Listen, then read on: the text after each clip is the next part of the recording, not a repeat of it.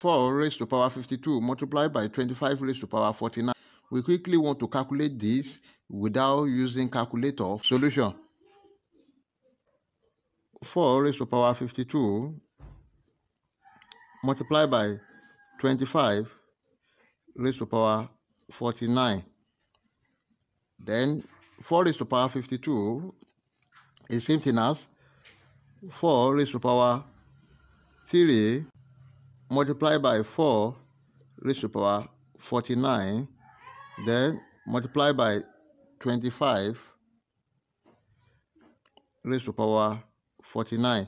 If you have a raised to power n multiplied by a raised to power m, then this will give you what? A raised to power n plus m. 4 raised to power 3 multiplied by 4 times 25 raised to power 49.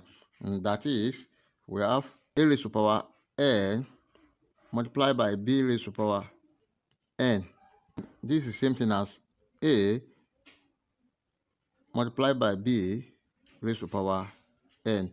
Now, here we have 4 raised to power 3 times 4 times 25. This is 100 raised to power 49. Our answer is going to be in the form a times 10 raised to power b. Let's see what will happen.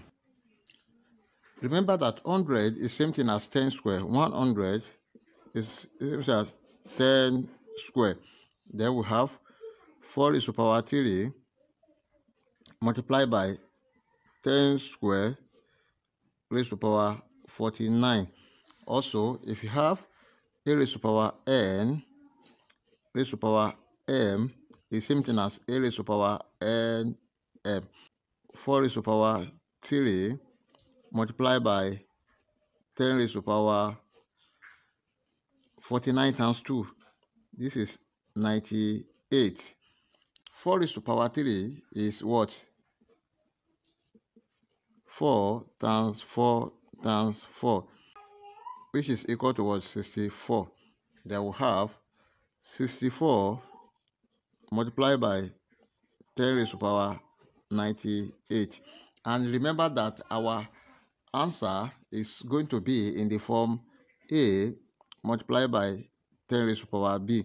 Now, in order to transform this into this is 64 times 10 raised to power 98. Now, let's bring decimal point here.